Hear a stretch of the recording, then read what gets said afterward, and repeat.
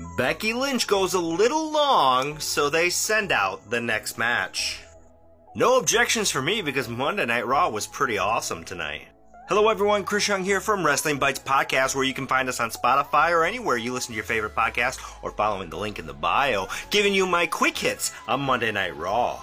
We start the show with Miz TV. Paul Heyman is his guest. Paul Heyman announces that if Riddle cannot beat Roman Reigns, he will not get a rematch. Out comes Riddle, out come the Usos, and out comes the Street Profits.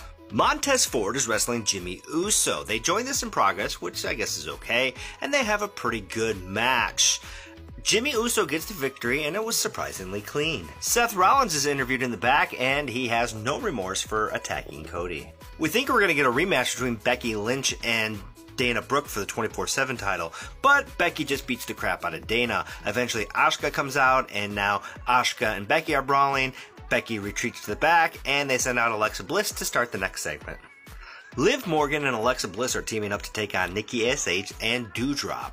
This is a qualifying match for the Money in the Bank ladder match. Now, ultimately, they do have a pretty good match, and it is Alexa and Liv who get the victory.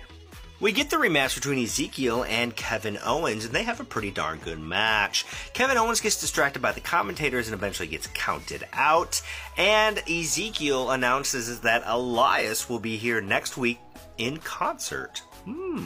MVP comes out and talks. MVP is now wrestling Cedric Alexander, and he makes quick work of him. AJ Styles cuts a promo, Seth Rollins cuts a promo, and now Seth and AJ are wrestling. This is actually a really good match. We joined it in progress, but that didn't really hurt it at all. Seth does get the victory.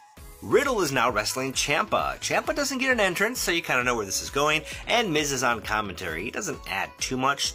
This match is pretty good. Riddle does get the victory. We need to make him look like he can beat Roman Reigns, you know.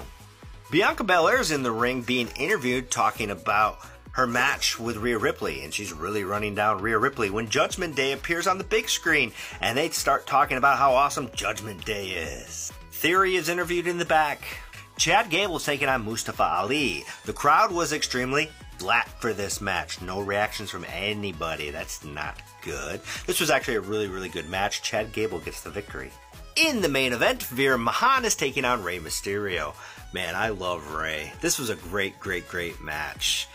Ultimately, though, Veer does get the victory. And we end Raw with the pose down between Lashley and Theory, and it ends just like you think it would. Theory's beating up Lashley. Overall, Raw, great episode. Check it out.